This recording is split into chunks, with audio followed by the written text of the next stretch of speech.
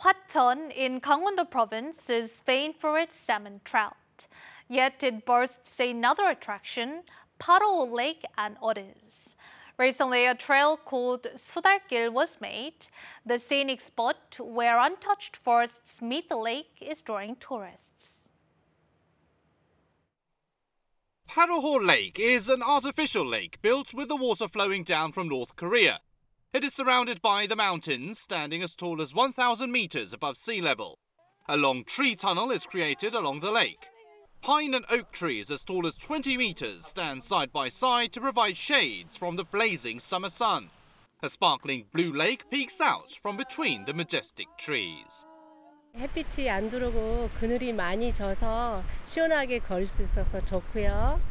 다른 길로 이런 아름다운 뷰를 볼 수가 없는데. There are no steep inclines and small resting spots appear just when you need it. Even a child can take a walk along this trail. The Sudal-gil trail along Paroho Lake in Hwacheon County has been off limits to outsiders for several decades since the lake was built, allowing nature to keep its pristine form. The Korean Otter Research Center is home to 15 otters rescued from the wild. The Sudal-gil trail stretches for 10 kilometers round trip. If you are lucky, you can even see wild otters.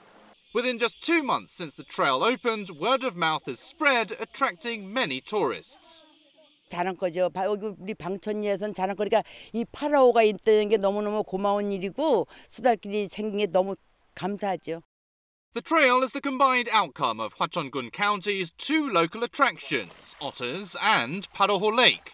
This trekking course is expected to help turn the area into an ecological tourist destination.